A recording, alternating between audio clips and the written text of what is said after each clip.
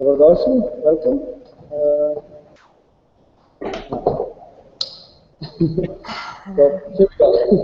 here we go. Welcome to the post-material condition, a report on art and philosophy, where we will discuss the connections between the recent philosophical trends in posthumanism, new materialism, and object-oriented philosophy and new realisms with contemporary art. We have 4 guests. With us here is Bartaku, who has just arrived from Brussels. He is now in the residency with KC Grad as part of the Frontiers in Euclid project, which is also the project to which this show materialized. Bartaku is an artistic researcher inspired by systems thinking and fueled by quest. The research evolves through interventions, installations, residencies, talks, and labs, very often in a collaborative context. Most acclaimed are the temporary photoelectric plate digistopians work labs, a series of public labs where people experiment with entanglement of energy, light, food, and body, questioning mankind's eternal struggle for energy. Since 2009, Bartaku has lectured and collaborated intensively with Future Textiles Department of Central St. Martin's College of Arts and Design, London. He is also a member of Transdisciplinary Lab Phone and co-founder of Artist Collective Rome. Then online, we have 3 guests joining us through Google Hangout. We have Mara-Johanna Kölmel, an independent curator and researcher based in London. She studied cultural studies in Lüneburg, Germany, and art history at the Kölmel Institute of Art in London. She is currently pursuing a PhD while working as curatorial assistant to Stephanie Rosenthal, chief curator of the Biennale of Sydney 2016. Her writings have appeared in Texte zur Kunst and in other kulturwissenschaftliche Zeitschrift für Kunst und Medien. Then we have Miloš Trakilović from Berlin. He lives and works in Berlin, born in Netherlands. His performative, textual, and lens-based work attempts to articulate the position and finitude of the body in relation to increasing processes of digitization, both on-screen, off-screen, and in between. In his more recent work, he mediates these questions by placing them in the context of post-socialist history and legacies in its cultural and political production. And last speaker is Nina Trivedi, joining us from London. She is a writer, curator, and a member of the governing board of the International Association for Visual Culture and a part of the editorial group for the Journal of Visual Culture. She holds a BFA from Parsons, the New School of Design, and an MFA from Goldsmiths College, University of London. She is currently a PhD candidate at the Royal College of Art.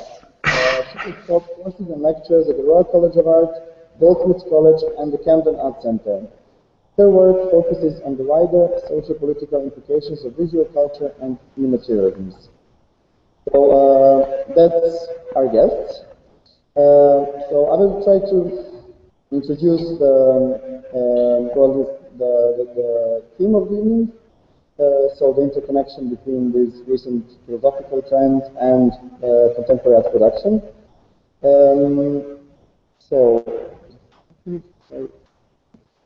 The notes on the phone.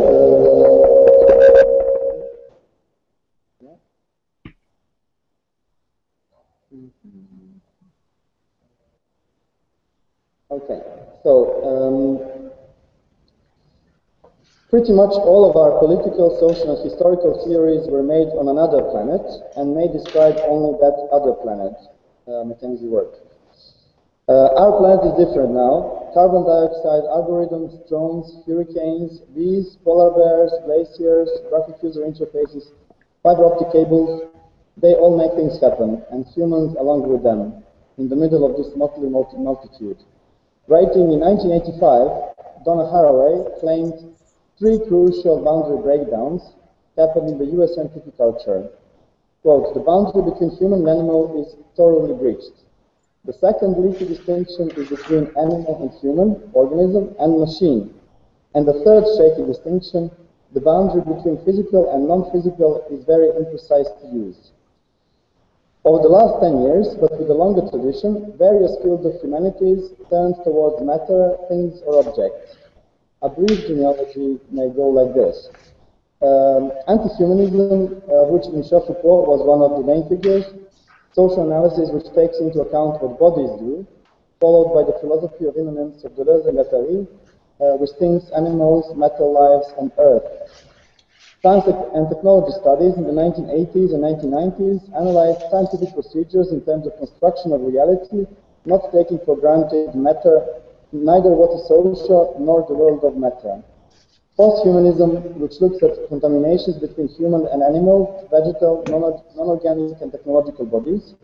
Speculative realism, or new realism, which attempts to break with what they call correlation between subject and the world, whereby it is impossible to think outside of the human subject. From here we have object-oriented philosophy, which treats the whole of reality as a spiraling interplay of objects, wrapped in objects, wrapped in objects. Then feminist materialisms, which go beyond the assertions of postmodern theory that gender is a social construction and turn attention towards the body. And finally, new materialism or neo-materialism, a cultural theory that does not privilege the side of culture, but focuses on what Donna Haraway would call nature culture, or referred to as collectives. These parallel and often intersecting movements of thought created what is now called ontological term or post-human term in the cultural theory. But they are also making profound impact on the visual arts, where an increasing number of curators, artists, and authors turn their attention towards these strands of thought and use them creatively. So I will now introduce some of the main topics that new materialisms bring to art, and then we will hear presentations, single presentations by Bartaku, followed by Mara, then Miloš and Nina, and then we will open for discussion. So these are some of the key terms I think that new materialisms have put in question as a kind of some of the key modern terms that new materialisms are radically questioning. So, subject. The post-human subject is a transversal entity fully immersed in and immanent to a network of non-human, animal, vegetable, viral relations. The Zoe-centered embodied subject is shot through with relational linkages of the contaminating viral kind, which interconnected to the variety of others, starting from the environmental or eco-others and including the technological apparatus. That's a great article. Our bodies are assemblies of organic and non-organic agents. We are walking and talking minerals, Vladimir Vernadsky. The question of agency. From new materials perspective, power to act is not human only. It is distributed among a myriad of entities, biotic and abiotic, animal, vegetal, mineral, technological. Quote, all entities have consequences. Grass can do things in the world, just as atoms and Popeye can do things, Bruno Latour. But, quoting Jane Bennett, can non-organic bodies also have a life? Is there such a thing as a mineral or metallic life, or the life of the it in its reigns? Lives without minds or minds without lives? The question of difference. Humans are perhaps not the pinnacle of evolution anymore. What if all entities were on equal footing and that no entity, whether artificial or natural, symbolic or physical, possessed greater ontological dignity than other objects? This was a quote from Levi Bryant. In this formulation, this does not amount that everything is the same. Quite the contrary, every single thing is different. Each object is a unique, singular individual, differing from all others in its own special way. To be is to make or produce difference. Bryant again. The question of subject-object relation. New materialisms call on us to give up on all the ideas of action upon an external reality, upon a humanist subject which acts upon something which is outside. Torren Barad names this mode of engagement, calls this mode of engagement intra-action. There are no pre-existing subjects or objects before relation. Only through interaction, the boundaries and properties of the components of phenomena become determinate. This notion of interaction means that we are inseparable or entangled with others. We cannot know or even be without interacting with others. World.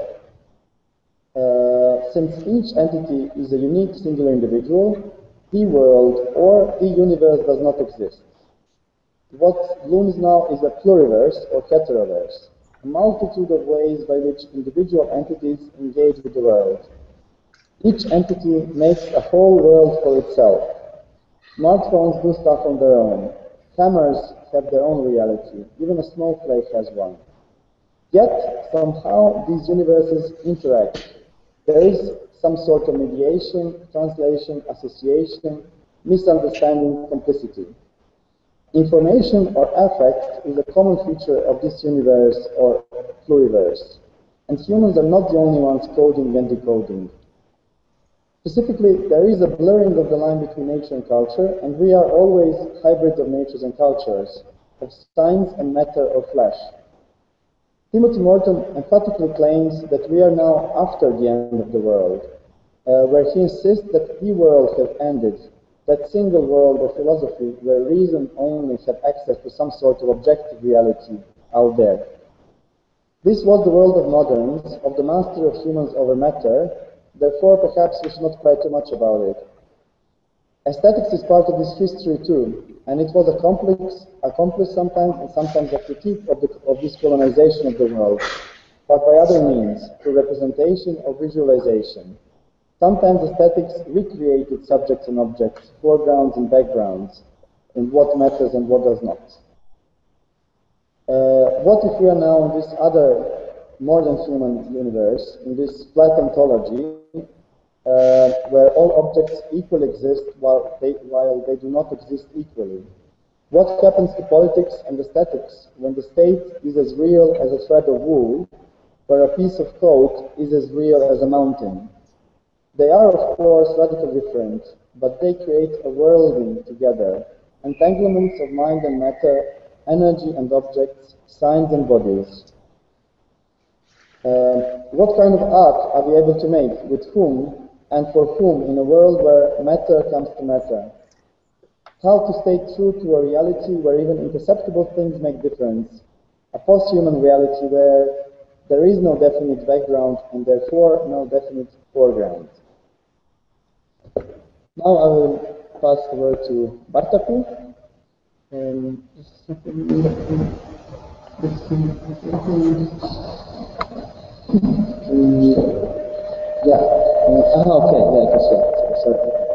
It's on.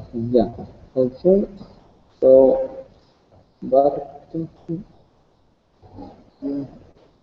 Let's go now.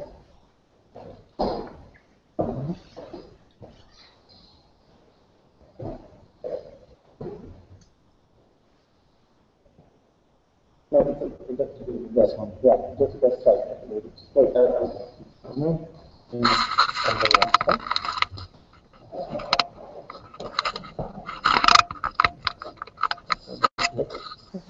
Okay. I think that's it. Okay. Good evening, everybody in Belgium. Good evening, everybody out there. My name is Bartaku.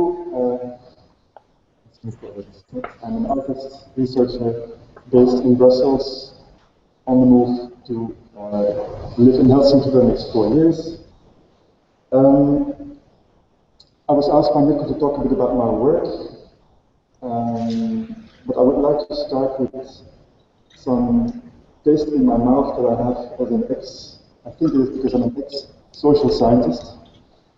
The taste in my mouth is related to the word, or the container, new materialism.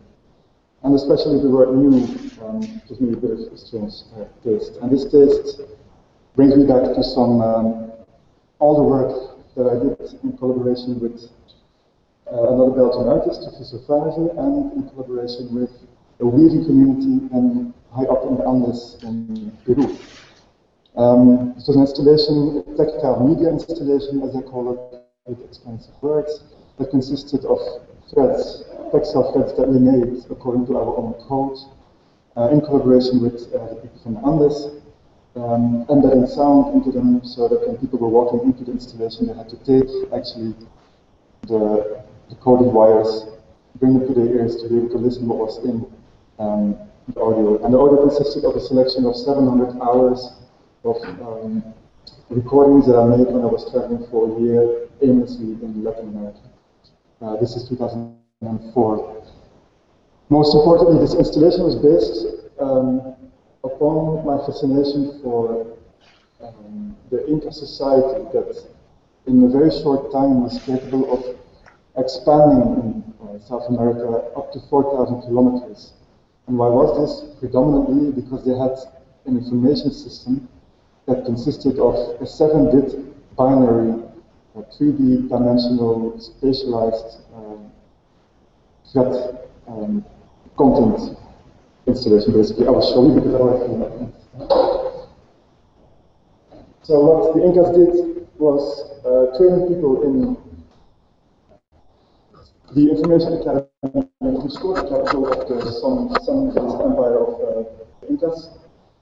And these people were trained to encode still important information.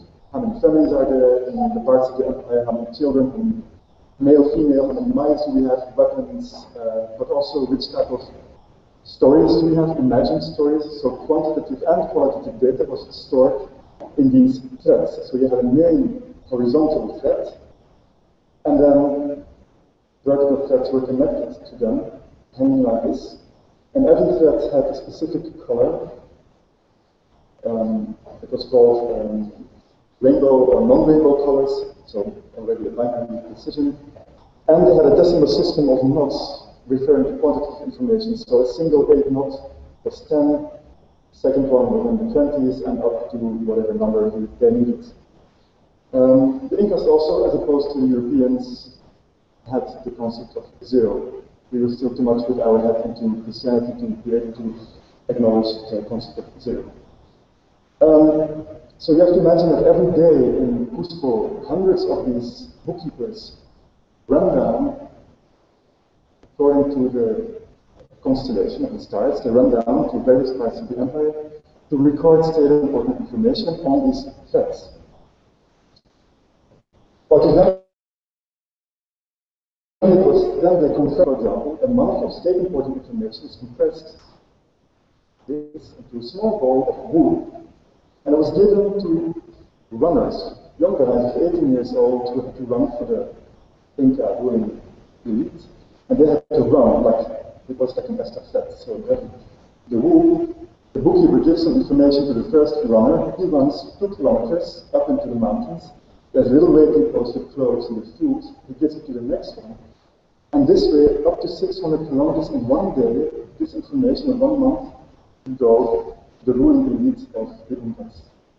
And there, of course, was a guy who decoded the information, explaining it to the rulers, and based upon that, they took new state important measures. Now, for the Incas, they had a holistic, non-dualistic cosmovision. They were convinced that matter was vibrant. They were convinced that threads were a medium that was vibrant. They organized the whole empire, they worked on the mountains, having respect for water, rocks, understanding it deeply to be able to have what we today would call a permaculture-based agriculture, systems that still today in some parts do exist. So this is an original, what is called a quipu. So this is all-state information coded into these single threads. The Spanish, when they took over the Inca Empire, they immediately understood that these devices, this technology, was very important. So they tried to burn as much as they could. So today, 600 of these so-called quipus are kept. This one is in Sweden. And there's a database online that where you can search everything out.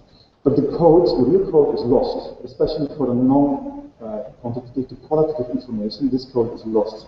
So we took this loss as a gateway for freedom for our own installation to develop new code. afterwards, with some interventions, exhibition openings, further discovering the vibrant and energetic aspects of threads, of wires, connecting them to people unexpectedly to their ears, to their clothes, and then from 2 meters we started drilling and created all these aesthetical wind-up weird wires.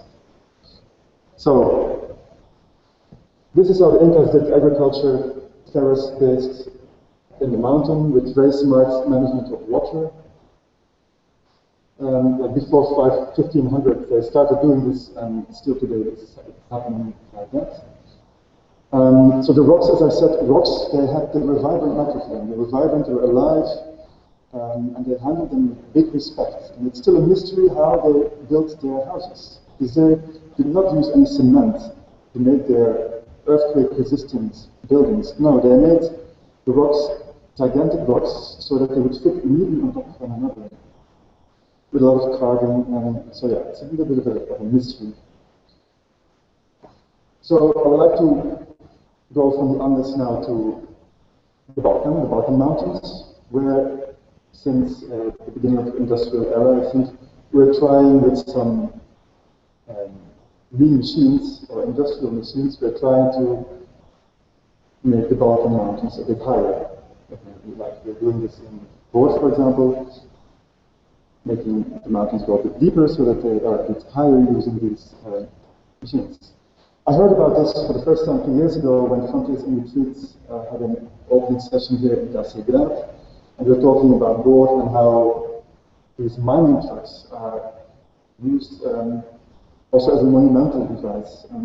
I got somehow a bit of a hunch like this interests me, especially because our relation to these sublime pieces of architecture, they're ugly, they're polluting, they're dangerous, but at the same time, they fascinate us. It's a love-hate relationship, at least for me.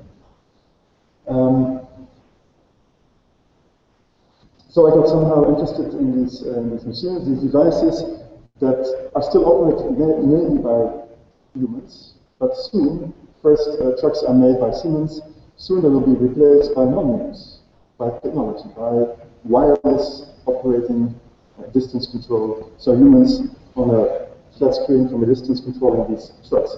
So our physical or our embodied understanding of these machines will get lost to some extent. We even seemingly evolving towards some type of machine golem, if you want, from some anime movies. So yeah, I'm here the next month to find out how I could transform this truck into a single wire. So I will develop some speculative work, I will do some experimentations, I will do some visits, field visits, to see what it means, a deep untangling with this truck. I would love to have my driver's license for this truck in 2 days, and that they will allow me to drive the truck around in the mine. I hope they will allow me to do some rituals in the back of the truck to understand its physical properties a bit better. So I will entangle as much as possible with this piece of technology.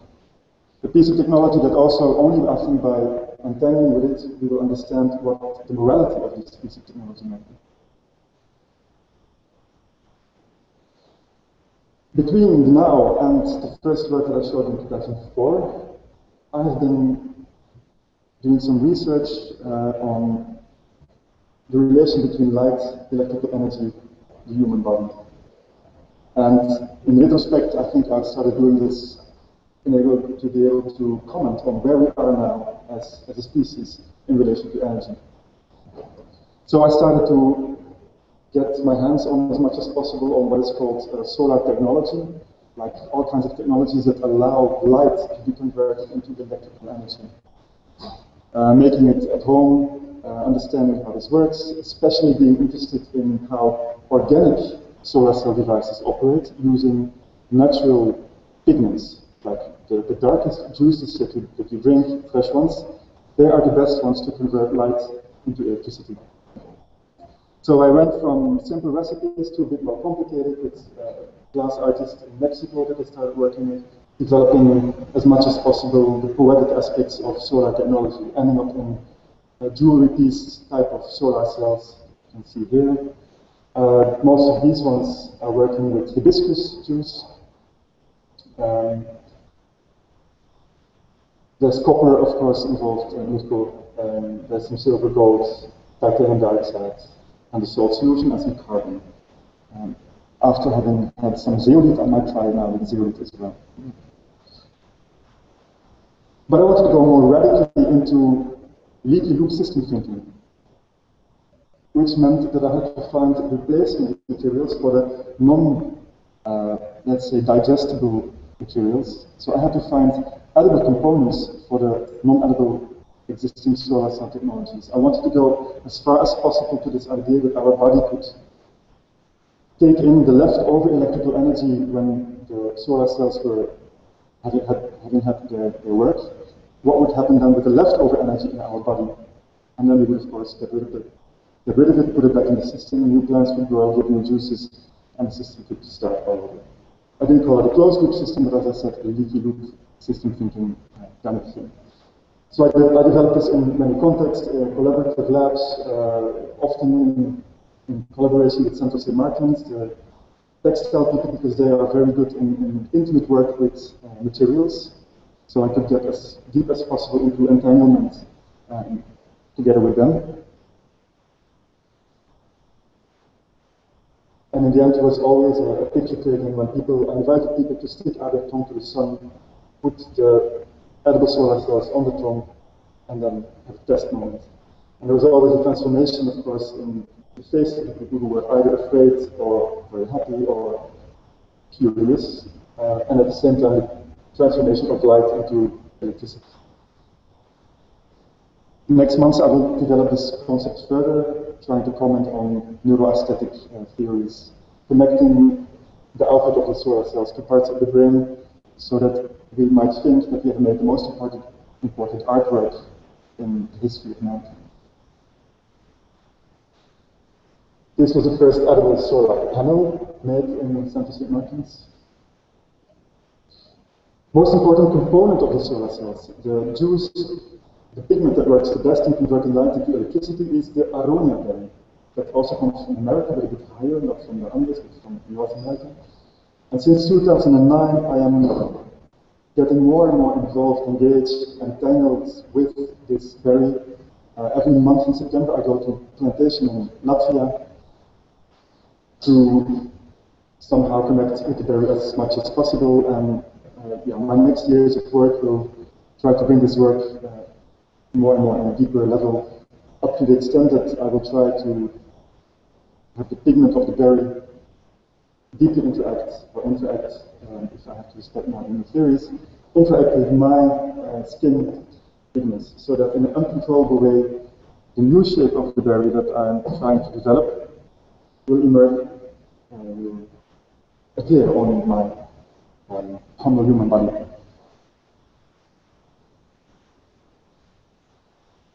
Other aspects of the berry, its metabolistic properties, we try to express using as non-human voices as possible. So we trained people in various cities in Europe to try to find in them non-human voices as much as possible, to be able to use the human body as a medium, an agent to express the essence of the berry. And we also developed an audio machine that was a summary of the metabolistic properties of the berry, and we juxtaposed both the unquiet and the machine in various performances. And now there are, as I said, I got a signal of the berry that it doesn't like its scientific name, Aronia melanocarpa. So I got in the plantation, I got some signal that a new name has to be found for the berry, and it became Baroa Baroa. It will be the new name for the berry. So I'm working at that with some official, boring scientific institutes. But that means that the old name did not have a berry anymore to refer to. So that's why I'm working now on a new future shape of a new berry type. And And these things are now happening in Riga, the first steps. Well, that's all I have to say for the moment.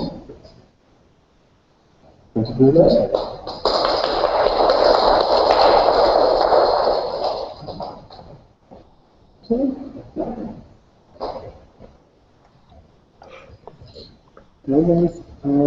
Okay, so next speaker is Mara-Johanna from London.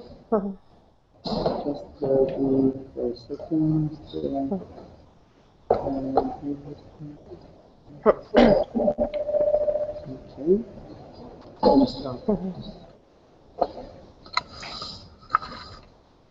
Great.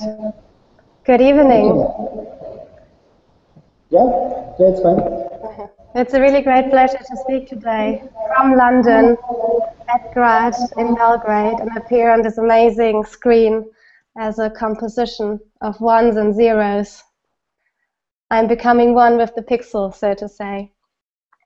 Which really brings me to the topic I want to speak about today, a topic that I have been concerned with since my MA at the Courtauld Institute of Art in London, and that I'm now pursuing in a PhD. I would like to address immaterial matters and talk about art between the corporeal and the digital.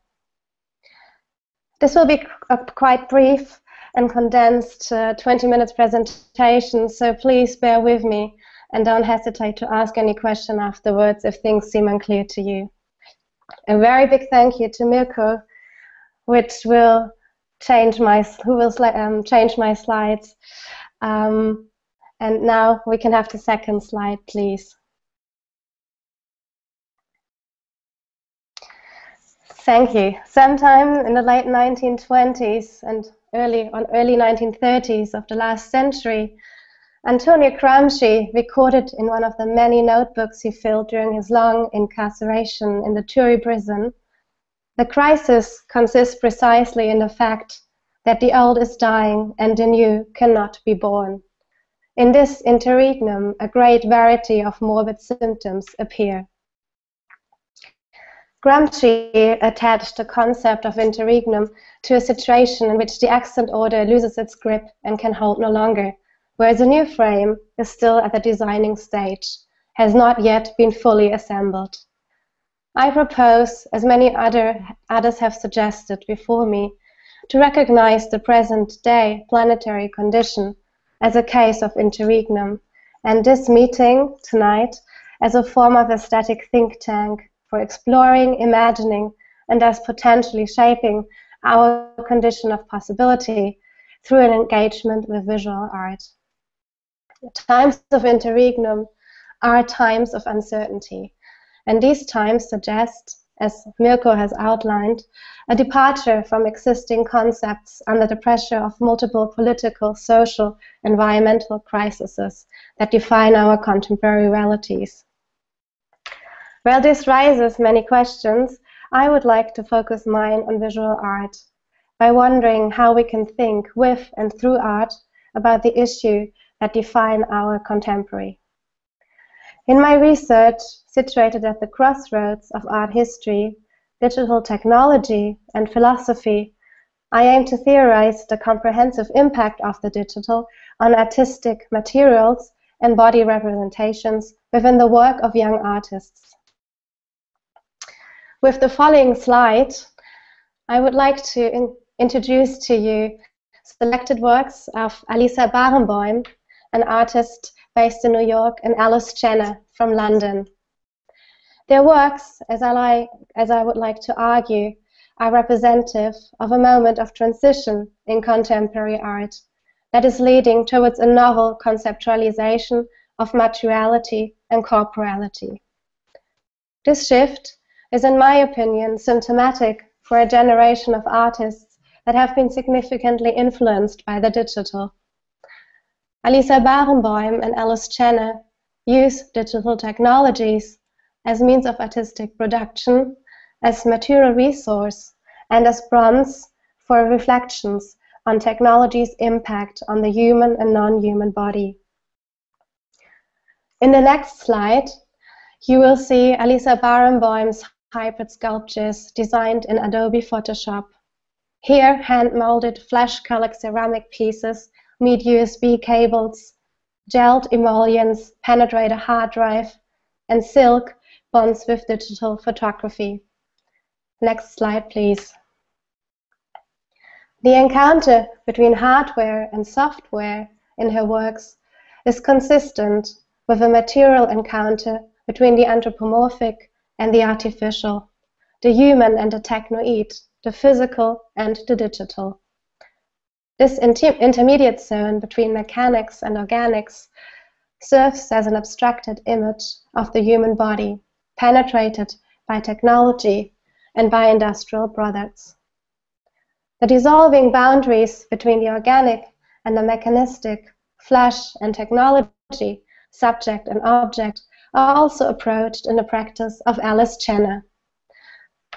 The subsequent slide shows that Jenner materializes distorted representations of human bodies, captured by digital photography, 3D scanned or modified in Photoshop, in inanimate materials such as chromed, stainless steel, aluminium or bronze. Next slide, please. Jenner's works, which compromises abstracted images of human spines, hair, and fingers, is concerned with the disappearance and mutations of bodies in a virtually informed society. Next slide, please. Barenboim and Jenner forge a tangible space between the physical and the digital, drawing lively connections between materiality and immateriality.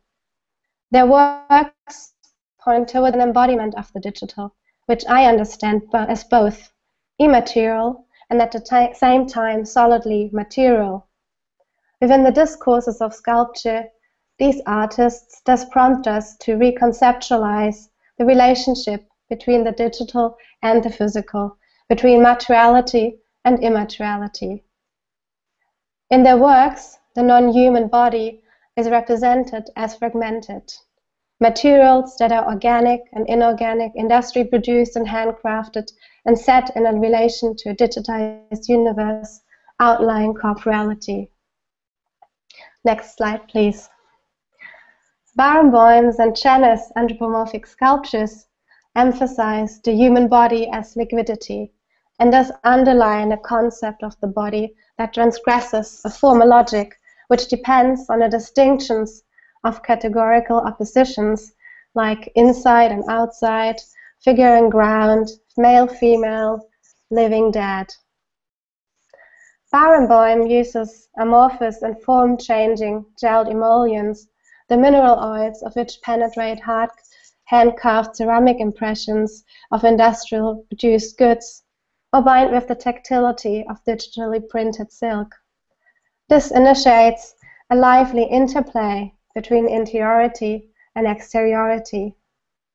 A glance at her technoid installation is reminiscent of a glimpse into the interior of a non-human body without clearly defined boundaries.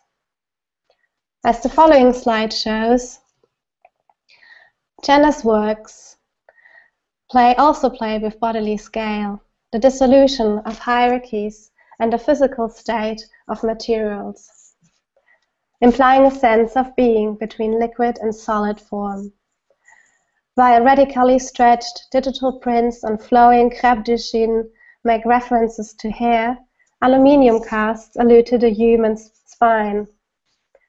Amplified by the titles of her works, such as Organics, Cold Metal Body, or Soft Shell, the resemblance to a living circulatory system coalesces with a truly inanimate and dead dramaturgy. Next slide, please.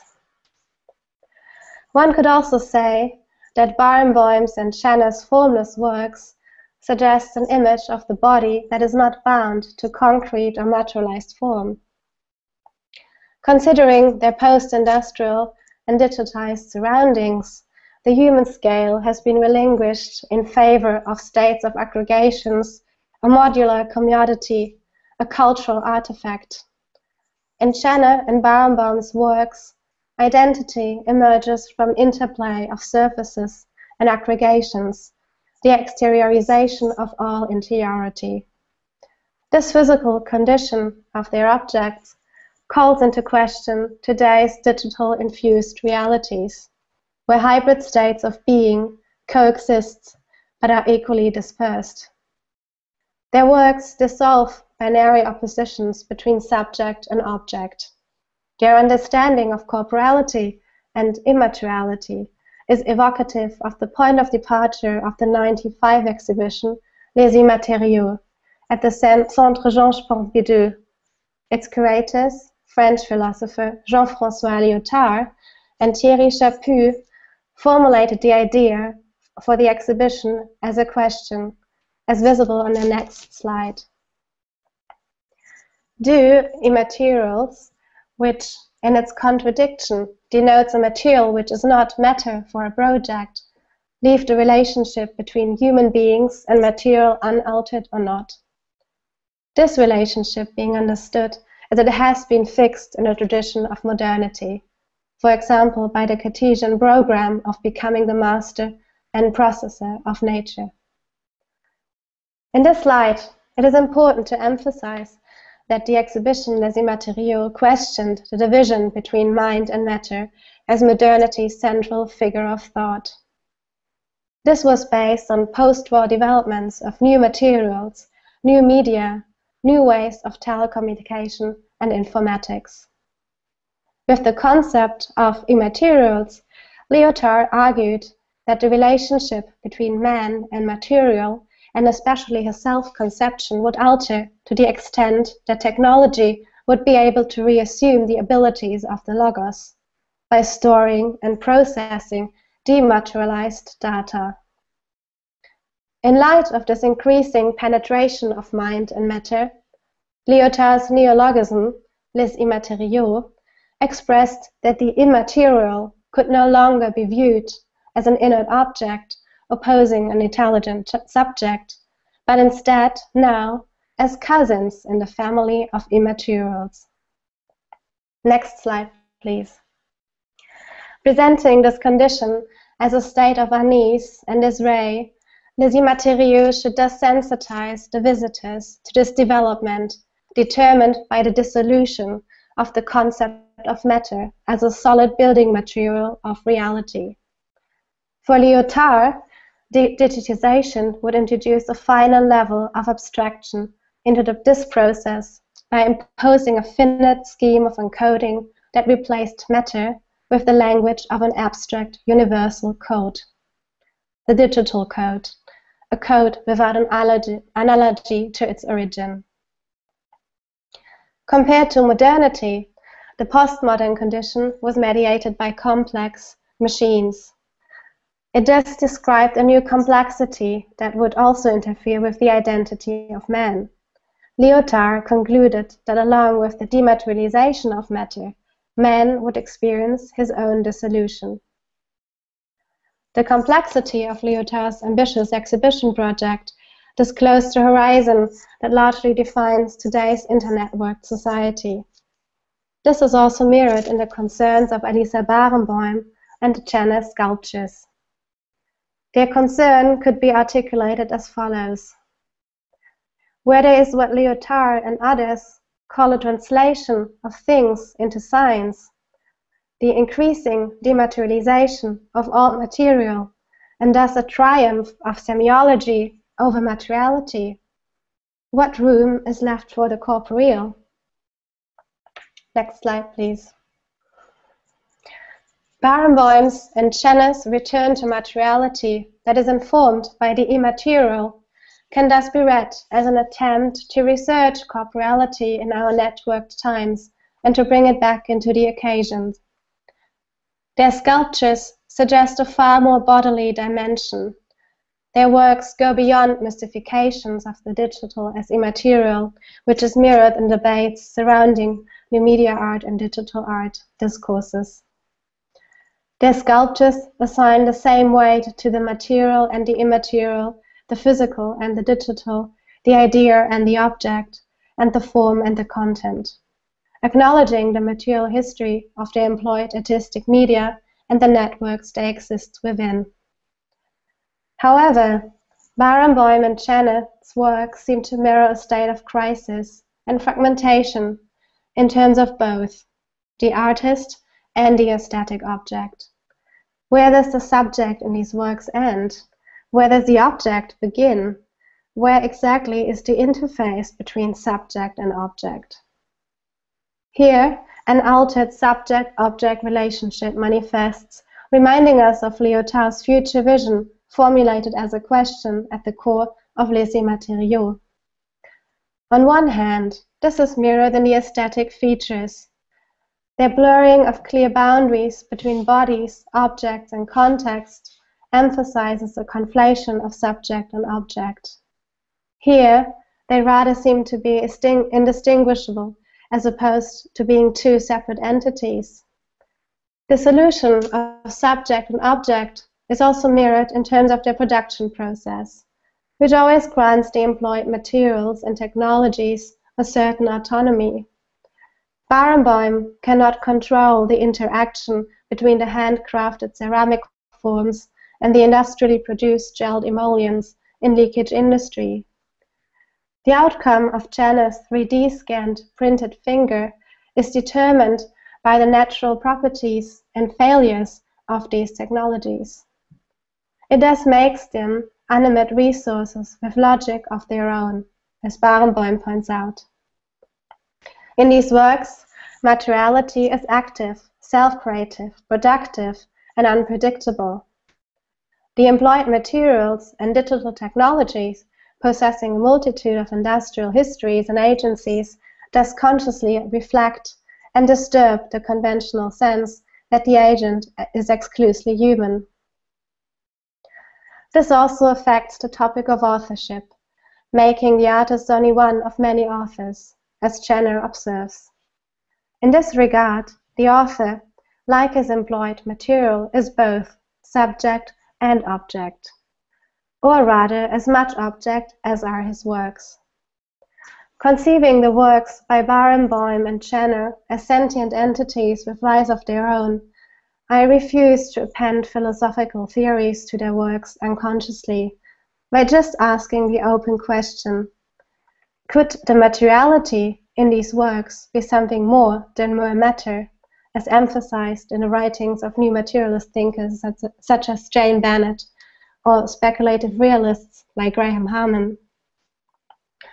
The gesture of object-oriented art is one that does not allow for the networked and impersonal world to remain the eternally excluded other of human existence, but makes it into something art can potentially question, explore, situate, and revise. The material inquiries by Barenboim and Jenner indeed possess such a dialogical quality, symptomatic for our digitally infused realities. This contemporary moment is mirrored in the immateriality of their sculptures, fusing handmade with industrially produced, synthetic with organic, animate with inanimate, and material with immaterial. For what binds these works is a materiality created solely through the digital mediation of all eras of production. The digital has become a significant component of their material formation, without, however, making them immaterials as defined by Lyotard. What he described as the dematerializing logic of coding experiences here its very tangible incarnation. What is then at the forefront of these works is not primarily the idea of technological progress leading toward the vision of the dematerialization of all material. Quite the opposite. It is the material rebound of a dematerialized future vision. Here, the material is not merely support of the artist's message, but becomes the message once again. Maybe these works could thus be seen as part of a report on a post-immaterial condition, as this symposium suggests. Their materiality and depicted corporality not only points out that the trope of the digital as immaterial has come into crisis, but with it our subject-object relations. This novel post-immaterial condition evolving around new notions of materiality and corporality, may foreshadow a paradigm shift. Along with contemporary philosophy, these works may usher in a new ontology, where the human subject loses its anthropocentric position in the world. It becomes an object among other objects in a wide network made up of human and non-human agents. The works by Barenboim and Schenne, but also by Mirko and Miloš, may be a mise en scène of that intermediate zone, the moment of interregnum between digital and corporeal, between human and post-human, and between subject and object. They thereby open up artistic sites in which we can negotiate this dawning ontology. In making us experience a moment of crisis, these artists help us to understand our world and bodies as contingent and about to be altered. Or in the words of Heto Style, "The hero is dead, long live the thing." Thank you very much for your attention.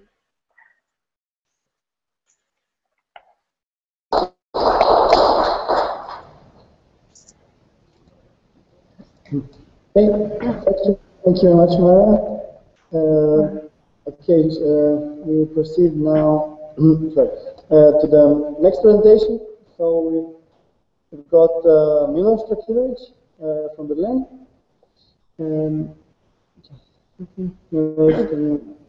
Are you there? Yes, I'm here. Okay, great.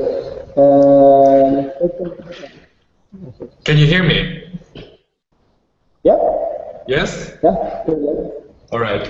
Prije svega, veliki pozdrav svima u Beogradu. Da se čujemo. Halo. Yeah, you can start. Yeah. All right. Okay, so hello to everyone in Belgrade. Thank you, Mirko, for the invitation.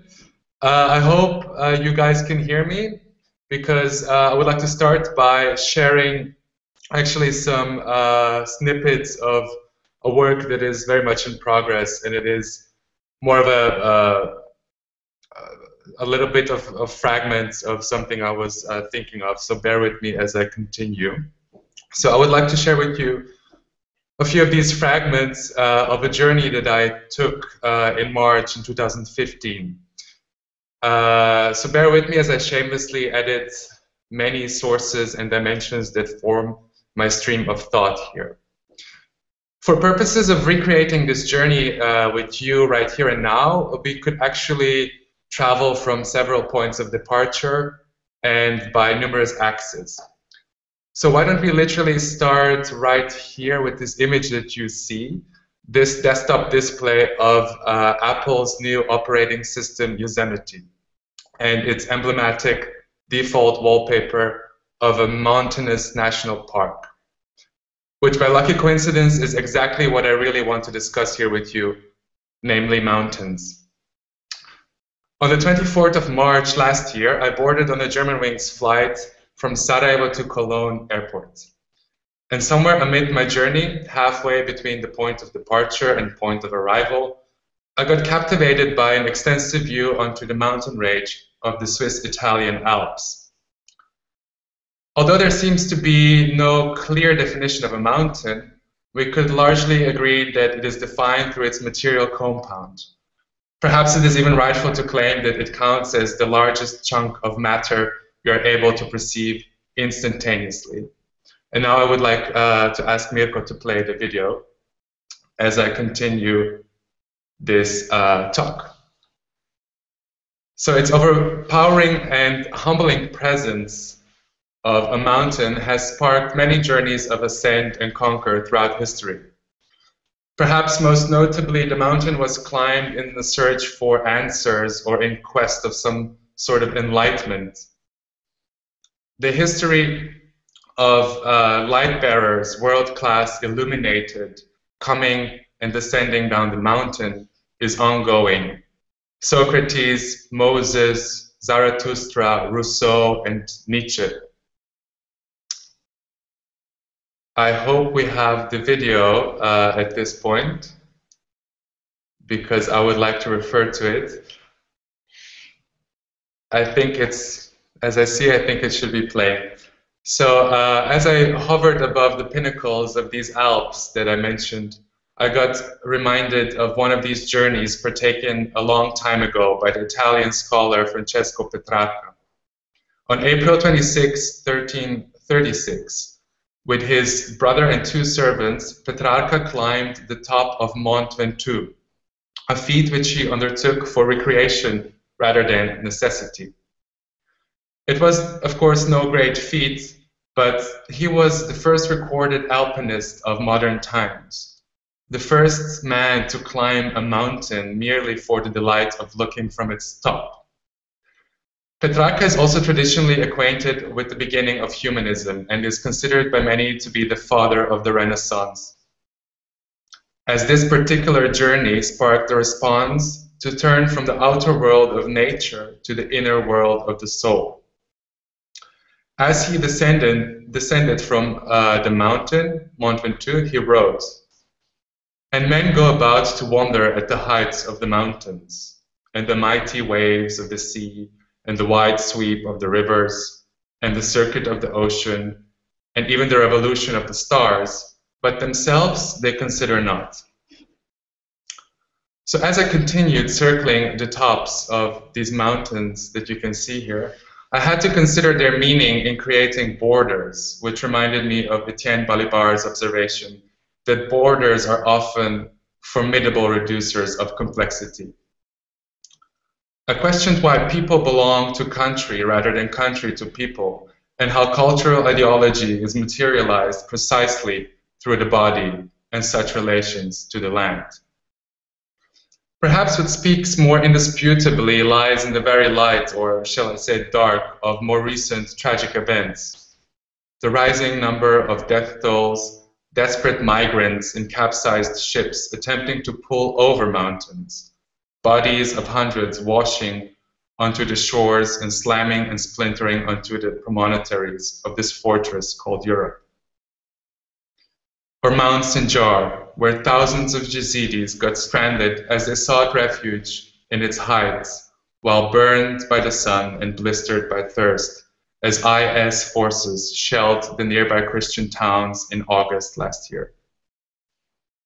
I contemplated on the strategic use of mountains, for example in warfare, the Gebirgsjäger, those infantries of mountain troops and bodies that are especially trained and casted to compete with such relentless peaks and terrains. Or the Olympic mountains surrounding Sarajevo, which was my very point of departure, whose graceful heights served as a main strategic point in the siege of the cities during the 1990s. The analogy could even be drawn more literally as we consider the correlating components of a mountain to those of a lung. For example, they both have a base, they both have fissures, and they both have an apex. Yet how is it that mountains are never prone to collapse, while a lung, for example, collapses spontaneously all the time? Bodies collapse. Ideologies collapse. Socialism collapsed. The Iron Curtain collapsed. Concrete walls collapsed. And this moment, right here, right now, would collapse if it wasn't for a desperately stitched up logics of an advanced capitalism. Don't we ever learn that all systems just tower to eventually collapse?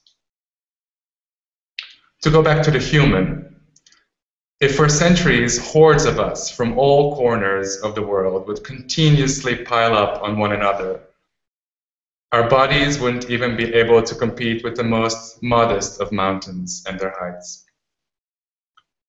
So there I was, as you can see, so close to the sun and safely shielded by this aluminium cast that prevented me from sharing the same fate as that of Icarus. As I continued contemplating, even in perplexity, on the technology that allowed for this drift above enlightenment. Technologies, digital environments, and their material implications onto the human body. This is perhaps somehow the meaning of the Anthropocene, that the future of the human and material world is now totally entwined. After all, it was on the peak of a mountain that Nietzsche declared the death of God. And just as then the category of man collapsed once there is no God, so too the category of the social collapses when there is no environment. The material world then is laced with traces of the human. And the human turns out to be made of nothing much besides displaced flows of this or that element or molecule. So for the sake of chasing time here, I will have to fast forward a bit and acknowledge the question, but how does this stand in relation to art, or what does it have to do with art? Allow me to pull an old rabbit out of the hat, which nonetheless doesn't fail to illustrate maybe the point that I'm trying to make here. As the famous grandmother of performance art, Marina Abramović, so seductively proclaimed, "I need to be like mountain," referring to her role in the 2010 famed performance piece, "The Artist is Present." Yes, here maybe the artist was indeed present, like a mountain. But the artist was performing, and the body was a mediation that materialized an otherwise immaterial force. Since art as such precedes matter and materiality, and art in itself is in essence non-apparent and disappearing, to borrow on Jean-Luc Nancy's thoughts here. So I prepared for landing, and upon my arrival, I was awaited by a deafening silence on the Cologne airport. The news about a crashed fellow Germanwings flight 9525 has spread rapidly.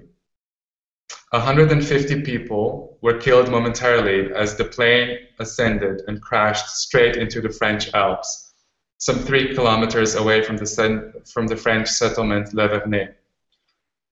This was at the same point that I was also flying over this mountain range that you saw.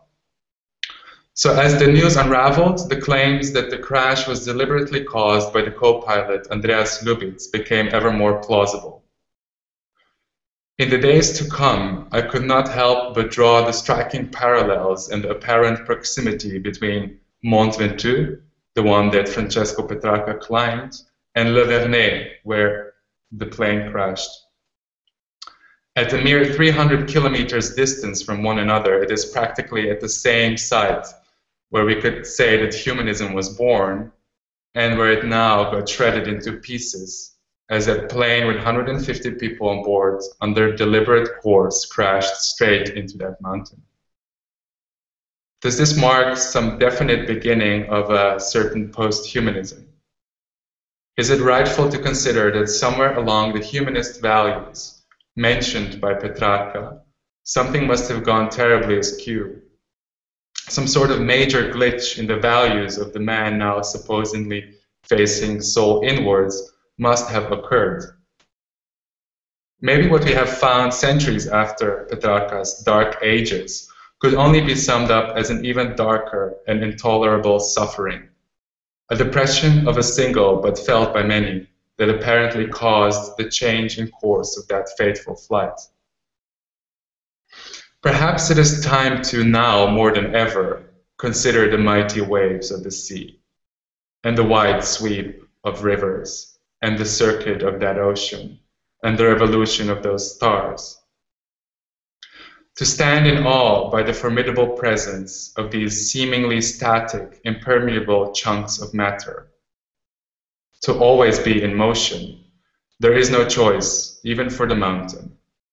The mountain that filters air and sun, water, sound waves, radiation, stars, and you and me and everything else all at once. Thank you.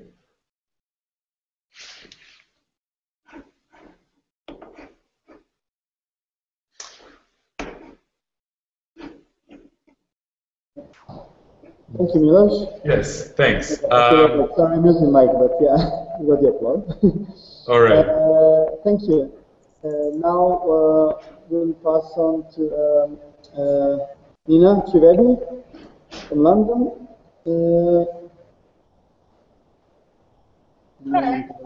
Her presentation. Can you hear me okay? Yeah, you can. Okay. we are set to go. Let's start. Okay, so what I am working on, or what I wanted to talk about today, is a little bit of the postdoc research that I'm doing. My postdoc is going to be looking at different types of theoretical physics and the relationship that they have to new materialist thinking and to the Internet of Things. So what I wanted to do was sort of just give a beginning foundation or idea about why I think there's a relationship with physics and these wider materialist theories. And then at the end, I wanted to bring two artists' work to light. One of them is Pamela Rosenkrantz, and the other is Magali Royce. So I'll have some images of their work at the end and sort of just talk about the material aspects of that work in relationship to some of these wider theories. So the thing about physics or science that really intrigues me the most is to find the most fundamental basis for everything is at the core of physics. So rather than try to massage a theory or make a theory prettier, why not find out why it works or what makes it tick? And I think that, in a way, is what all of us here today are trying to do, and what a lot of different curators and artists and writers are trying to do with these realist and materialist philosophies. So realism is said to be based on the idea that the world is independent of our beliefs and desires about it. And materialism relates to the view that all exists in matter, material forces, and physical processes. James Ladyman, in his recent article, or rather essay for the book Realism's Materialism's Art that was put out by Sternberg Press last year, says that physics is the ultimate science of matter. So here I think there's a really strong connection with how physics, especially theoretical physics, can look down to the very, very core notions of matter and antimatter. And I think there's a really strong connection, an interesting connection that can be made there with these new materialist philosophies. So we can see that there are fluctuating boundaries between realism, materialism, and sciences. And Ladyman positions realism and materialism in a world of global or universal scale, ever more accessible thanks to the scientific and technical innovations, while growing less tangible at the same time. Or in philosophical terms, realisms and materialisms have in common, what they have in common is an escape from what the philosopher Quentin Meillassoux in his book After Finitude described as correlationism, which is the idea according to which we only have access to the correlation between thinking and being, and never to either term considered apart from each other. So essentially, physics is at the very foundation of matter and energy. And if we have the next slide, these are the four kind of main aspects or forces that you find in physics. There's gravity, there's a strong and weak force, a nuclear force, and then there's electromagnetism. And I'm just sort of going to quickly break down the fundamental aspects of these forces and the political ramifications that they've had historically. So I think it's also important when we think about the Anthropocene, when we think about deep time. I think a lot of the recent writing has focused on the politics of the Anthropocene.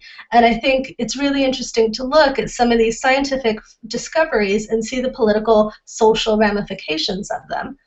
So if we could have the next slide, please. Thanks. So to paraphrase Arthur C. Clarke, any sufficiently advanced technology is indistinguishable from divinity. And here's where I just want to go back to the history of physics, essentially, right? So back in the Middle Ages, if we have the next slide. Thanks. For example, people read the works of Aristotle, and Aristotle asked the question, why do objects move toward the earth? And that's because he said objects yearn to be united with the earth. And why do objects slow down when you put them in motion? Objects in motion slow down because they get tired. And these are the works of Aristotle, which sort of held sway for almost 2,000 years until the beginning of modern physics with Galileo and Newton. And if we have the next slide,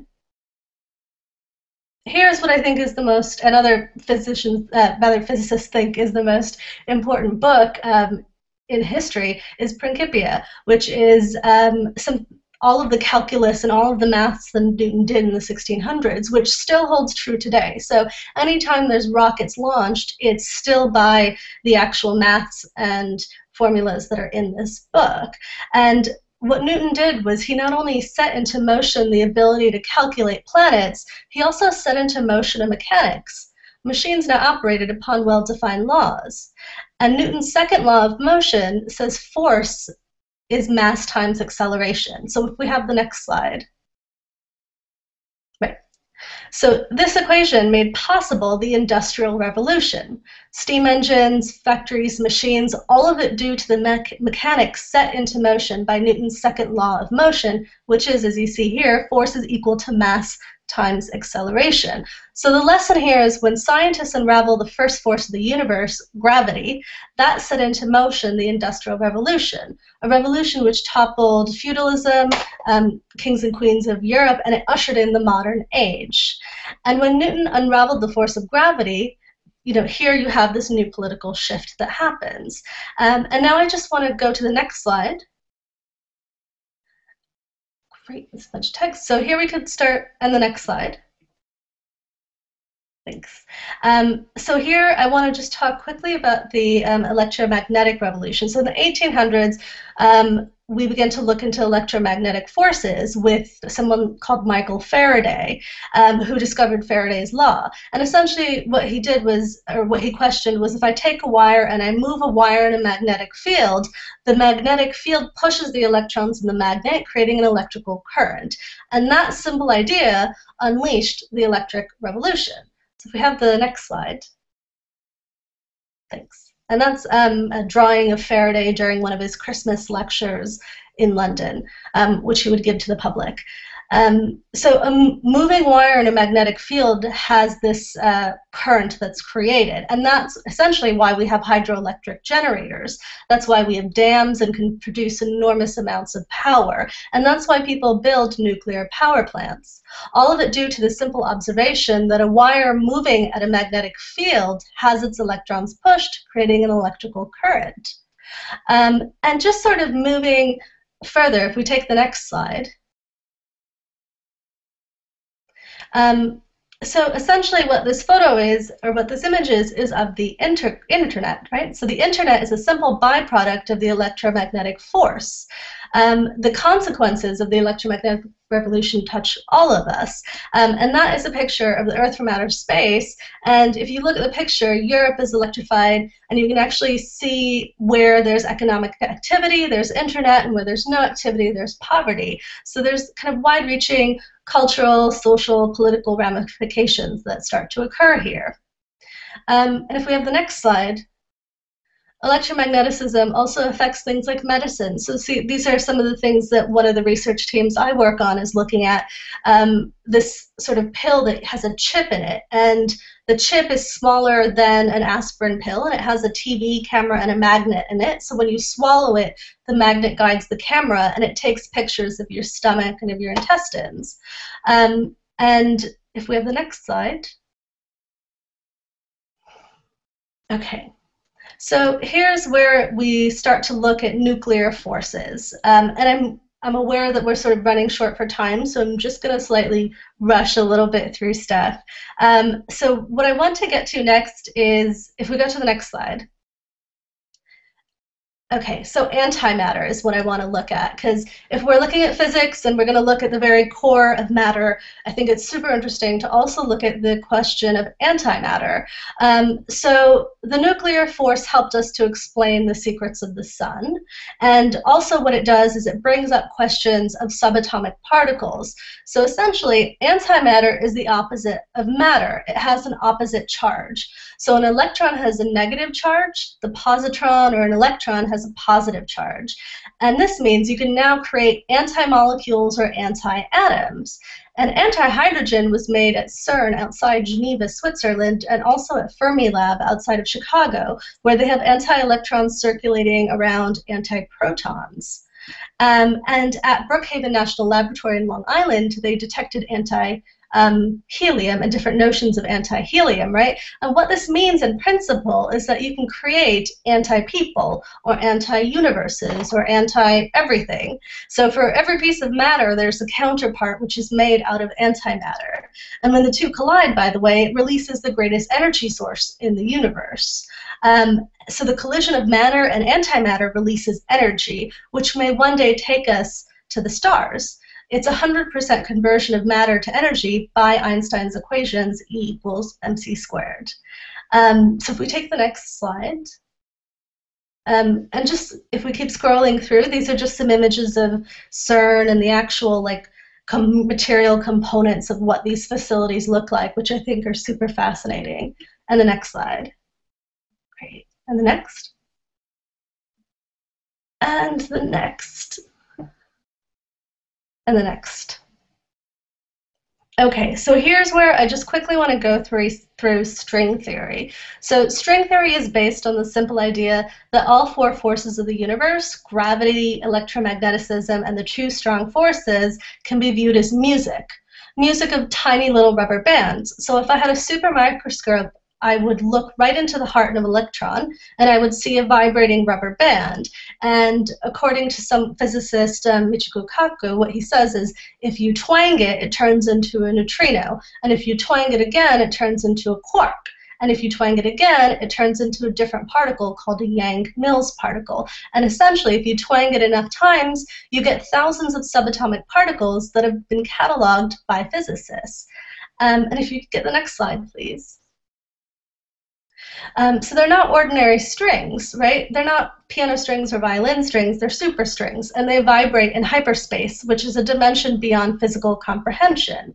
The world physicists live in as a theoretical, as theoretical physicists, is not quite the world that I think everyone else lives in, because they live in a world that they consider to be 11-dimensional.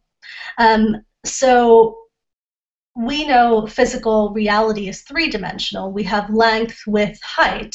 And Einstein gives us time as a 4th dimension. But physicists believe that the instance of the Big Bang, the universe was not 3-dimensional, not 4-dimensional, but it was 11-dimensional. So string theory says that all subatomic particles of the universe are nothing but musical notes. So there's A, B flat, C sharp, and all of these correspond to electrons, neutrinos, or quarks, what have you.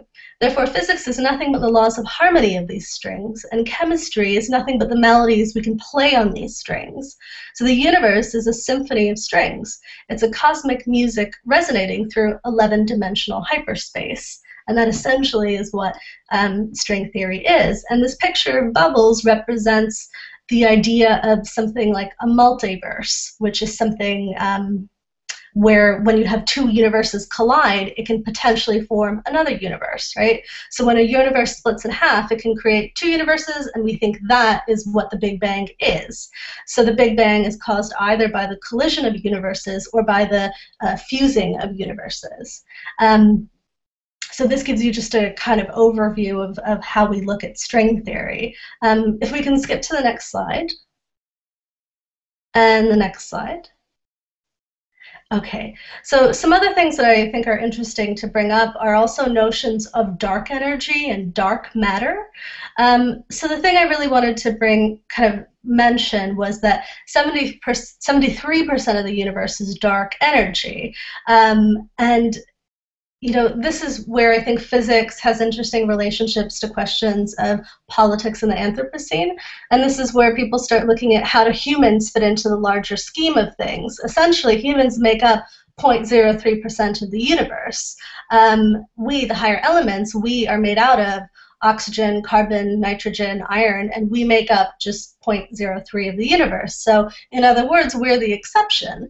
The universe is mainly made out of dark energy, and it's mainly made out of dark matter, overwhelming the stars, overwhelming galaxies. In fact, sort of our portion of what humans make up is quite small. And I don't find that a depressing number. I don't find that a depressing fact. I actually find that really fascinating. So if we skip ahead, and if we can skip ahead right to where we get to Pamela Rosenkranz's work. Okay, so really quickly, I'm just going to go through Pamela Rosencrantz and Magali Royce's work. Rosencrantz is frequently mentioned alongside speculative theories of sort of speculative realism and also different materialist theories. And interestingly enough, she's collaborated with Robin McKay and Reza Negrestani, both really interesting writers in these fields, whose texts both feature in her catalog No Core, from 2012. And I think her work raises challenging questions about what it means to be human in the contemporary world. She refers unsentimentally to her body as material and has spoken of a human and different universe. If we could have the next slide. So Rosencrantz's paintings, sculptures, and installations are informed by her extensive research into fields ranging from marketing to medicine to philosophy and religion. Critiqued as having been influenced by surrealist objects, she's filled these branded water bottles with different flesh tone liquids, and she's clogged running shoes with similarly hued resins, transforming these everyday consumer goods into slightly uncanny sculptures. So her gestural paintings often are rendered with skin-colored pigments on metallic emergency blankets. So here we have kind of interesting references of body and material and sort of how you're displacing the two. If we skip ahead to the next slide. So here's some more images from the No Core book of Rosencrantz, which I definitely recommend looking at. And the next slide. And the next slide. Great. And the next. And the next. Okay, so this brings me to the work of Magali Royce. I wanted to show some examples from her exhibition Highly Liquid, which was shown in 3 stages.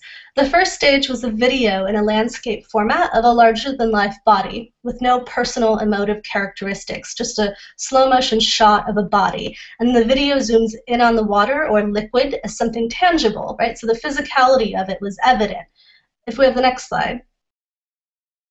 So here you see the liquid is used as a laminating device on the body, or of the body. And the next slide, please.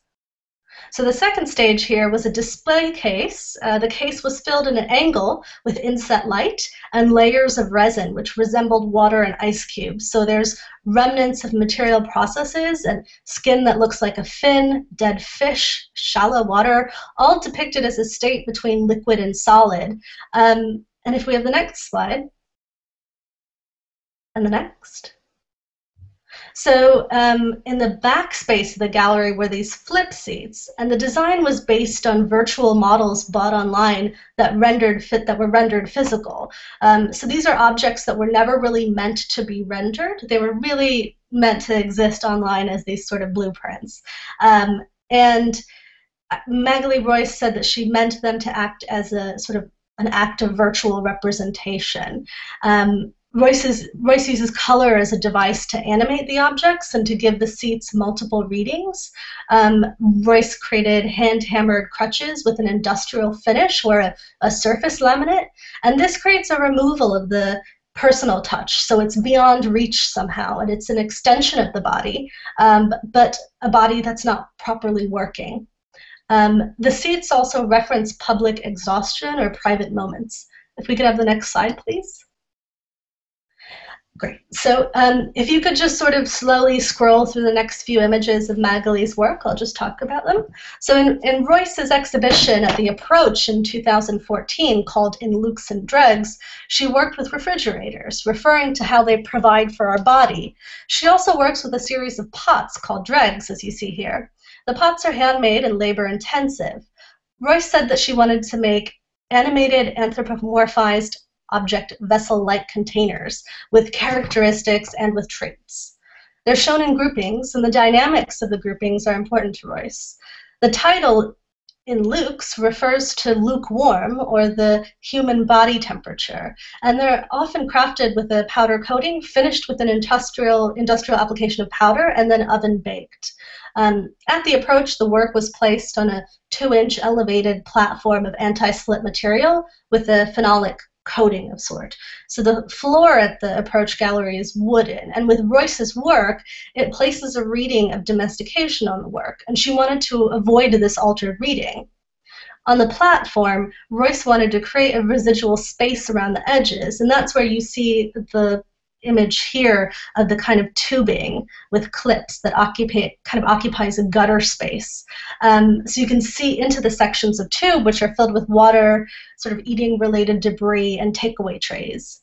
So essentially, Royce's work is very labor-intensive. It's very handmade, and she tests out direct handmade processes, leaving room for accidents, which she says are unexpected and not seen in sourced works, which don't always allow for accidental qualities. Important to Royce is the inspiration she gets from the accidents and how it bleeds into her next series. And essentially, I think Royce is interested in pushing industrial processes beyond their functional limitations, which in a way I think is slightly similar to how Channer and Barenboim kind of work as well. So I'll leave it at that. Thank you very much.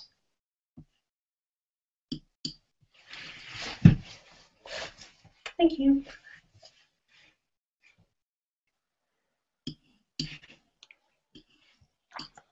Okay, hey, you hear me now? Okay. Thanks, Nina. Now we've got around half an hour to discuss some of the many things that were brought to question. Well, I shall start by asking if there are any questions from the audience first.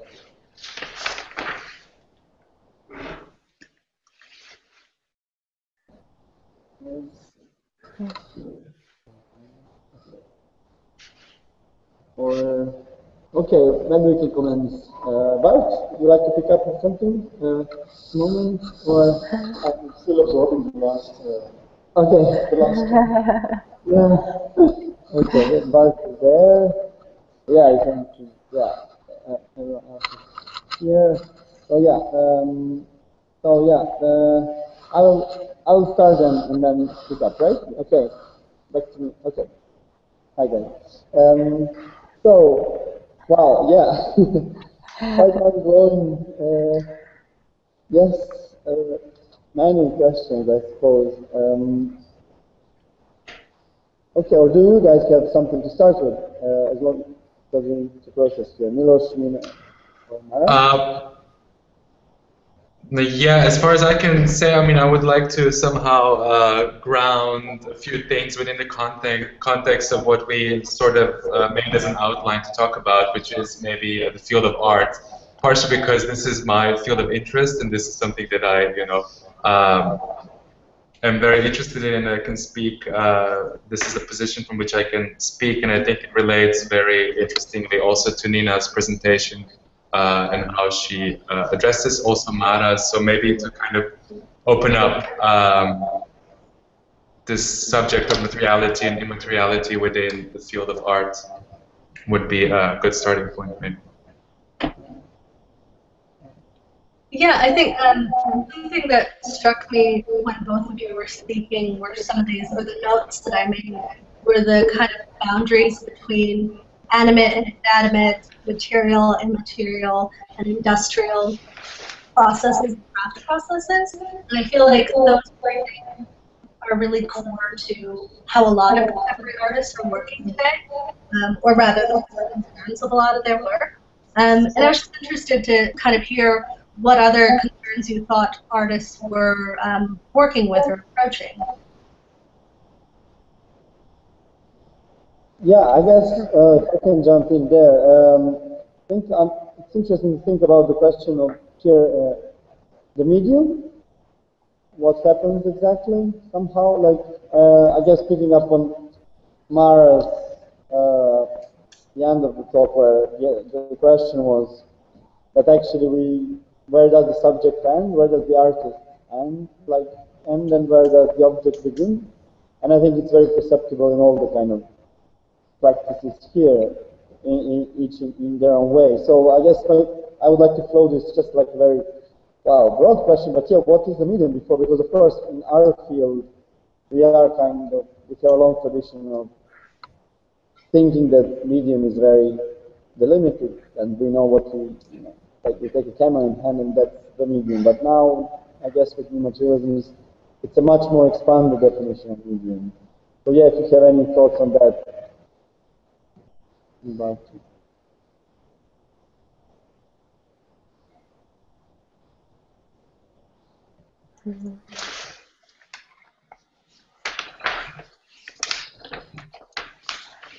I'm thinking.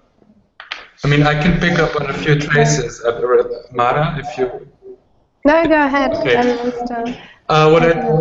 I can put a bit of a few footnotes forward of what I think is really interesting to think about and to talk about in this context, which also relates partially to my presentation, which is basically two questions of who and where. So kind of finding a common ground within this flat ontology, as you described, Mirko, to situate a position from which to talk to, from which to depart from, and then find ways to branch out into several disciplines to find, again, ways to circumvent these categorization between disciplines, which I think is very much a post-human challenge. You know, how do we work?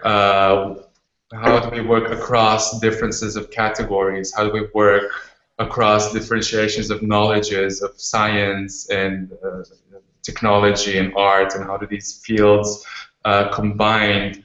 How do they find a mutual platform to sort of exchange views and knowledges? So in this regard, I think it's really important to sort of try and situate these two questions of who and where, which eventually is a very impossible task, at least for myself. So I think this notion of the human and the environment is very much a starting point of a material reality that we sort of inhabit if we pedal back into this notion of the human and its environment and the organizing principles, which are very much based on a material reality, which have come to be put into question, I think, especially within the context of the impact that digital technologies had on our lives. So I think this is really a good and interesting starting point. And in regard to this, I think my interest is very much indeed in this backpedaling in my presentation to this idea of the individual, the idea of the one, the idea of the one body, the singular, which might have its roots in the beginning of the Renaissance and so forth. So I think this is a very interesting notion that I can bring forward, and then of course to talk from here out on to connect these issues to other fields of art. Maybe we can address later. I don't know if anybody would like to say something to this, because I mean I have a question for you. Sure. Yes, go ahead. How do you navigate this notion of the I? You writing this piece, but at the same time situating it in new materialist thought, which is all about sort of decentering the author. What happens to the notion of authorship in a post-human world? I think this is a very interesting question. It's always a push-pull situation, I think, at least from my point of view. It is an affirmation and a negation at all times. So the challenge is always to work,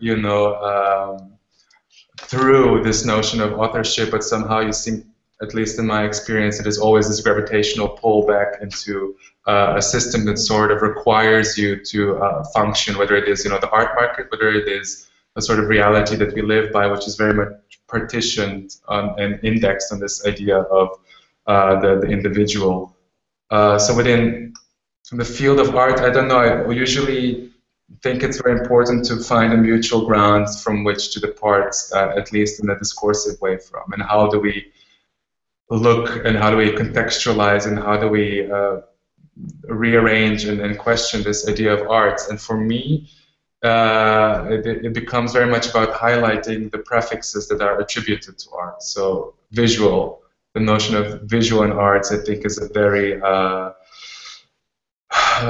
problematic prefix in a sense that I do not, or I find little, I mean, in the sense that everything has already become so visual, and that this sort of aesthetics, I think, has been long since not an exception, but it is rather the norm. So I think our reality is very much formed by aesthetics and formed by representation. So from the point of view of being somebody who departs from art, I feel as if the tools that I'm supposed to, you know, put something forward with, or this sort of language that I am working in, is having a certain impotence in the sense that it is already a part of my environment and I cannot attribute a different perspective to it. So I think this is very much a challenge that I feel and that I notice.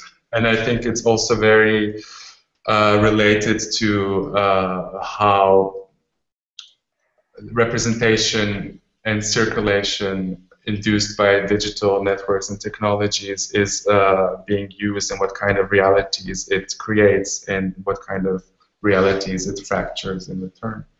So this aspect of visual arts, I think, is very interesting to depart from, at least within my practice, and then find negotiations, which brings me often, in my case, to articulation, to text and language and sort of other forms of expression that are not necessarily bound within the visual or within the representation, which I think I'm looking into. So yeah, I don't know if this answers the question of authorship, probably not, but maybe it brings about different.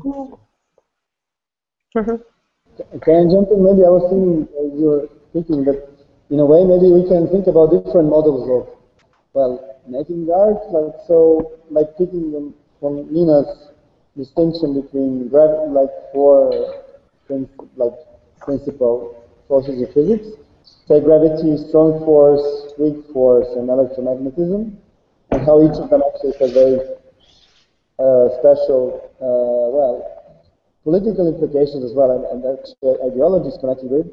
So in some sense, we could, well, like in a very simplified way, claim that a lot of the history of modern art was about, well, gravity and strong force, I suppose, specifically maybe gravity, and then maybe with this, like over the last, in this period, and most of the, I mean, the works we've seen now, I think that artists are somehow what actually Mara calls, there's this pull toward the centering, where actually the artist steps out or away, and especially, for example, just thinking about like Rosencrantz or Royce or Barenboim, somehow there is this sense of course, these are artifacts made by humans, but there is a sense of withdrawal, let's use this term, somehow.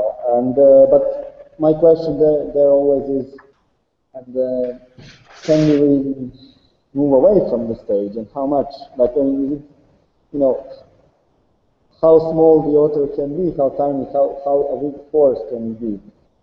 As part of this larger question, which I'm also dealing with a lot, is like, how can we collaborate with non-humans or things or objects? Can we just step away? But I think I I quickly say something. For me, when I do these public labs, cooperative, multiple people, multiple objects, multiple materials, for me, I don't do, there is no hierarchy. Everything, every single object, everything is almost animated, everything is alive, and I do not want to make any hierarchies, so I consider them all equal. This is how I perceive it, and how it automatically happens. Isn't that what a flat ontology is a non-hierarchical kind of space? Flat ontology? Yeah. Yeah, the thinkers were actually taking rocks as fully vibrant, right? Yeah, title of the famous book. Yeah. But so, like, how would you, is this more about electromagnetism than something? I don't know. Can we find new ways of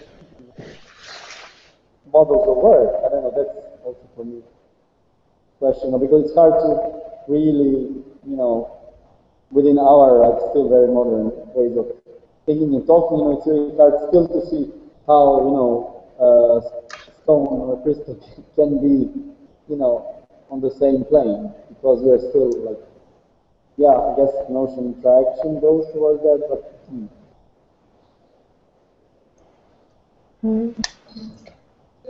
I like this notion of. Sorry, I think you can pick up the sound, but.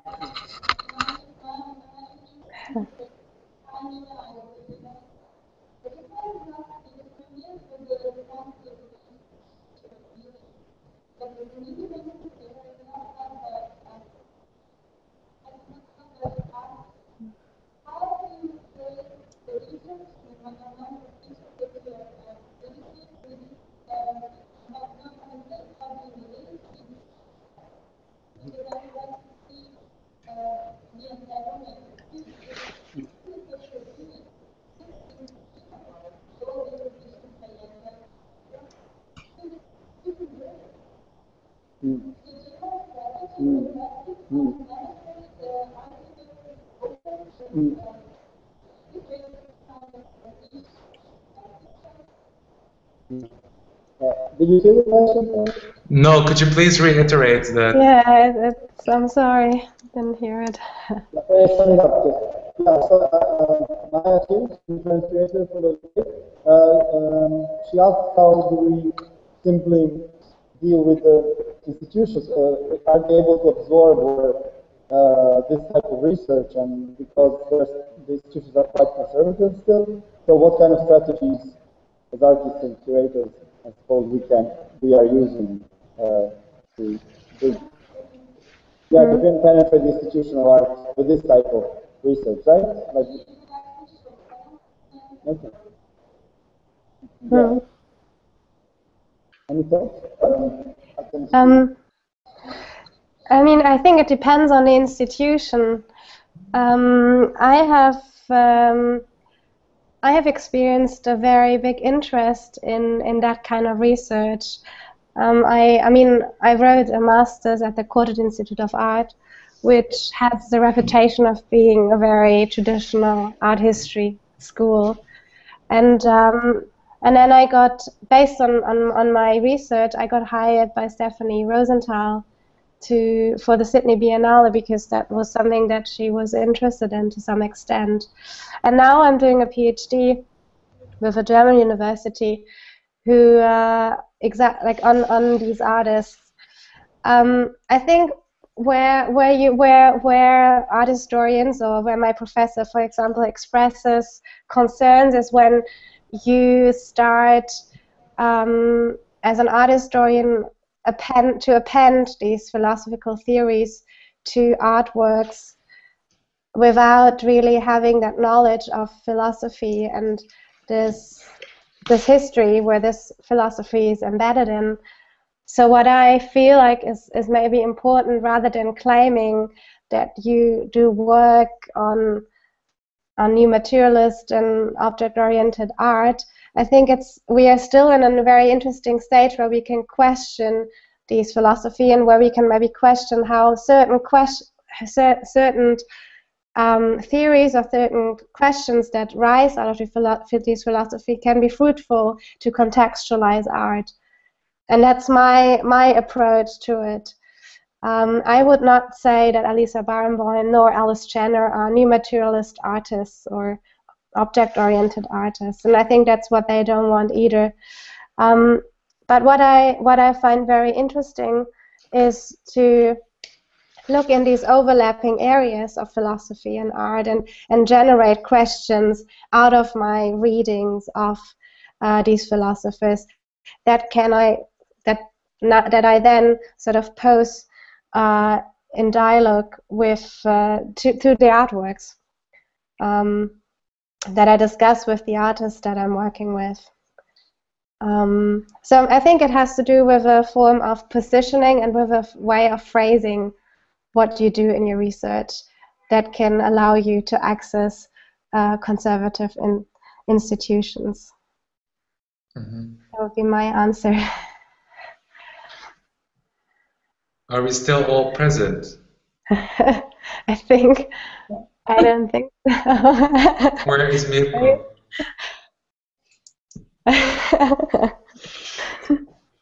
I mean, I could jump into your remark, but it wouldn't be really fair to the person who asked the question. Wait, Mirko? I'm going to write him a message.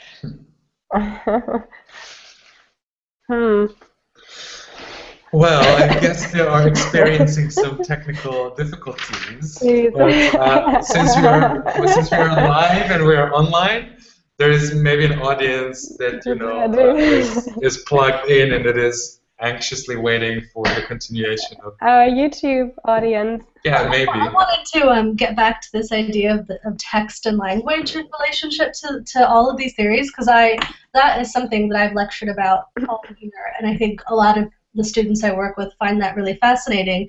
And even someone like Alice Channer collaborated with Kari Rittenbach for her invertebrates show that was at Hepworth Wakefield.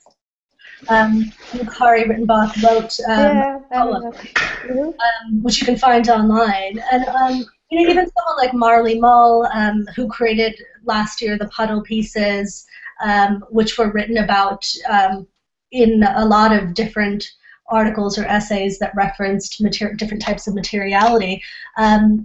She has collaborated with people like Harry Burke on sort of different types of essays called Petrolia that reference the puddle pieces. So what I do see that is something that I find is notable, that I find is really interesting or intriguing, is this kind of collaboration or exchange that's happening with artists, with a lot of the artists that perhaps we're all looking at or interested in, and how they're collaborating with writers or poets, or even working with text in their own practices in really interesting ways. So it seems to me that like critical writing, or even rather creative writing, seems to be going through a really important kind of transition with this type of work. And I don't know if it's because there's some sort of interesting interchange that's happening, if it's going back to the materiality of text, or even if there's just something about this type of work that elicits a response via like creative writing. It's something that I definitely see happening. Yeah, I think this idea of text and image, I think Mirko is back, no? We should be complete again. But this notion of text and image and this separation of text and image that have come to sort of implode in each other, in my opinion, is very interesting, where it becomes very hard to draw boundaries between a representation or an image and text. And here I particularly allude to the fact of how images tend to be circulating, and in which context, and in what way digitization and digital technologies have influenced our perception of the world and our relation to reality, in the sense that from the point of view of information, an image is essentially a code, and a code is essentially a language or a piece of text. So I think in this regard, language or text becomes interesting because it is not a represented codification of a communication. Just as representation or an image is a way of communicating, it is essentially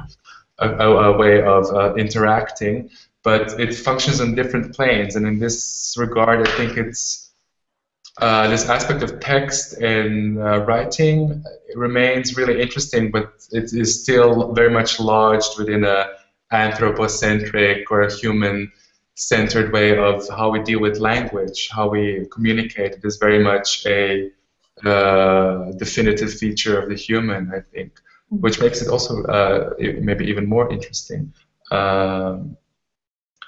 But definitely this aspect of text and image and this obfuscation of their boundaries is a tendency that I could totally agree with, whether it is from the point of view of the artist or the point of view of the theorist. Mm-hmm. It has become increasingly hard to find lines of separation between these two. Mirko, are we complete? Are you? Oh no. No, he left. It says he left the group chat again. Now we can have the after party. Tequila.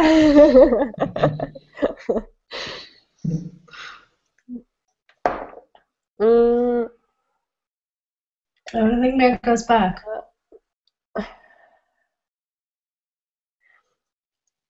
Yeah, let's see.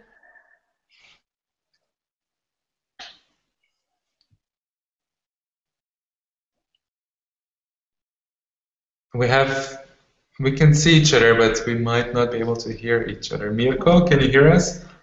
Belgrade?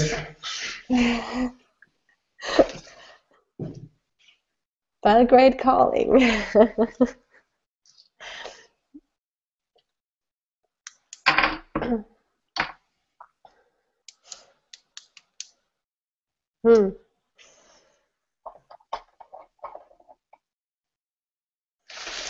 That's the agency of the technology I'm talking about.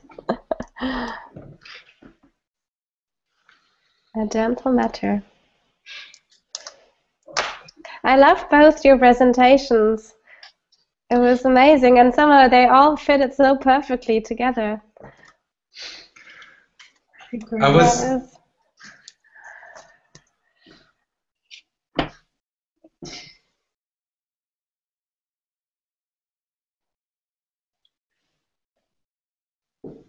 I think they're having a conversation of their own over there, as far as I can see.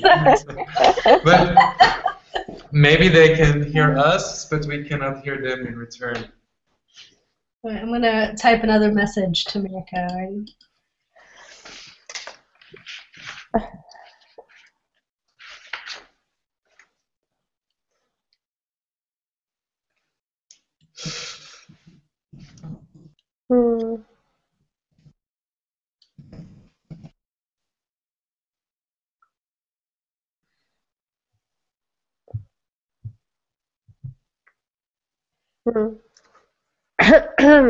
Well, gone again.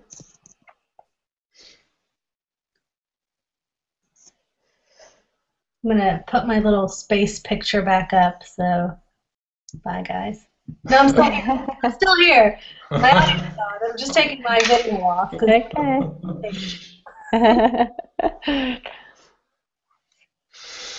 Nice.